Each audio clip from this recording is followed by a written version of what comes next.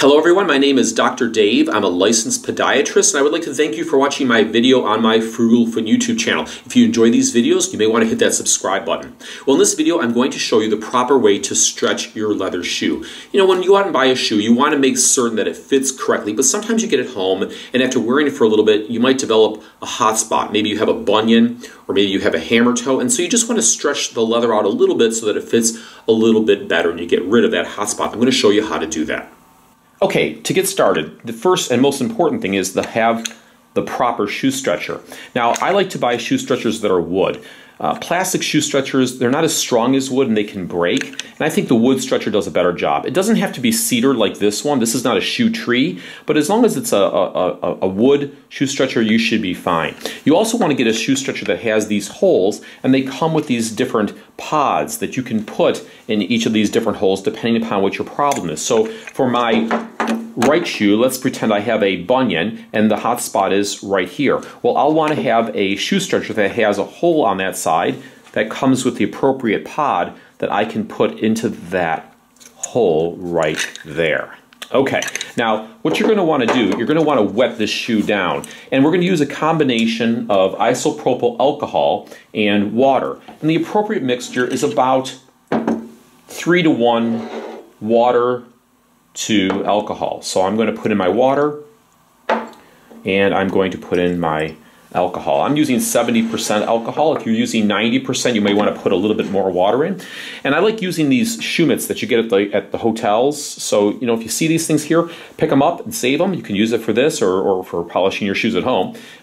You can also just use a rag. And you're going to want to apply the alcohol to the inside of the shoe. Don't put it on the outside of the shoe because the alcohol can actually ruin the finish of the shoe itself. So you're going to want to put this inside of the shoe, and you're going to want to wet down the area that you're going to want to stretch. And you may want to leave that in there for a few minutes and just kind of get that area wet. And once that's done, then we're going to insert the shoe stretcher.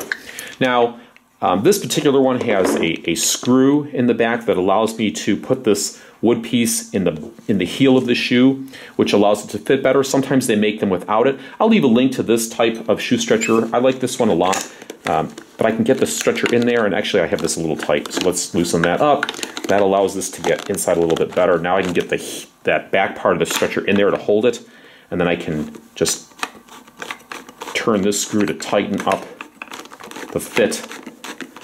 And this is not stretching now. This is just pushing the front of that stretcher into position. And when you stretch the shoe now, what you're going to do is actually just turn the whole screw like this. Now, when you stretch a shoe, you just don't want to crank on the screw because you don't want to crack or break the leather. You want to do this slowly. So I can feel that I have it in the right spot because I can feel that pod that I attached to the stretcher right in the area where I want to stretch the shoe. And so I'm just going to turn the screw a couple notches here, and that's it. And I'll leave the stretcher in the shoe here for a day, and then remove it and try it on and see how it fits. And if it needs a little bit more, I'll put it in, and I can give it another turn or two. But you don't want to do it too much. You don't want to break the shoe. You don't want to break the leather. You don't want to damage the shoe. So do it slowly. When you're all done, obviously you're going to just unscrew this and pull it out.